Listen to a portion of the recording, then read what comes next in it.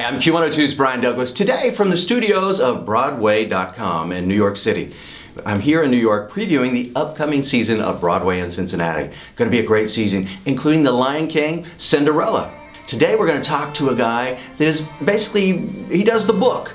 And if you don't know what that is, we're going to explain that with Douglas Carter Bean. He has written the book for Cinderella. Again, Broadway in Cincinnati is going to be a great season.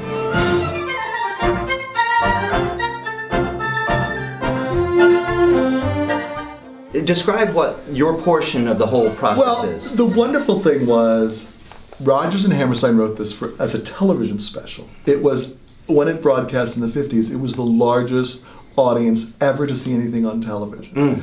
It was a huge success, and they immediately wanted to turn it into a Broadway show. They then wrote Sound of Music, which was their next thing, and then they were going to go work on Cinderella, and Oscar and Hammerstein passed away. So they did it again Richard Rodgers did it again on television with Leslie Ann Warren in the 60s, which is the one I grew up on, where her garden somehow had Formica. That's all I remember about that version.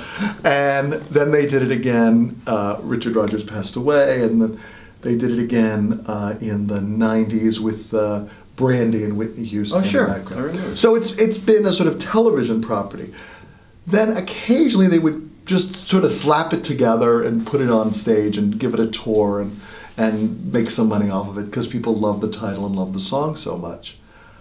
I got a call from Robin Goodman, the producer, and Ted Chapin, who runs the Rodgers and Hammerstein estate, said, we would like to turn this into a real, no-kidding Broadway musical. And so I had this, it's sort of 3/4 of a score. Okay.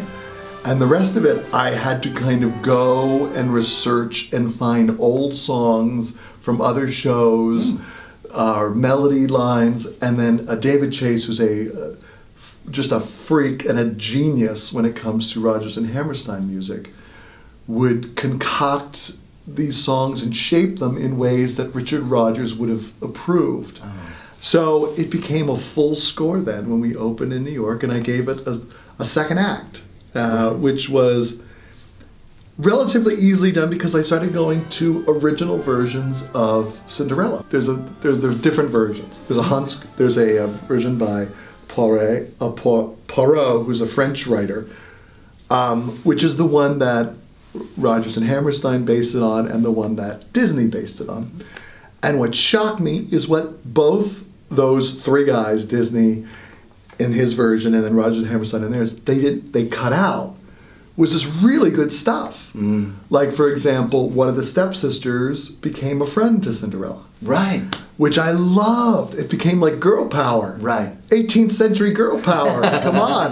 And then they added, and then the other thing was that Cinderella actually met the prince 3 times.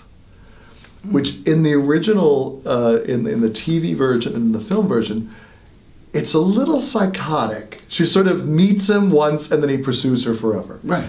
Whereas in this other versions, she met him a couple times and they got to know each other and he became obsessed with her kindness. The last line of the French version, when I read it, I said, I can write this story, is kindness is more important than beauty. And it comes through. Yeah, and I just thought to tell that as a father of a daughter, to have that be the lesson you leave with, kindness is more important than beauty.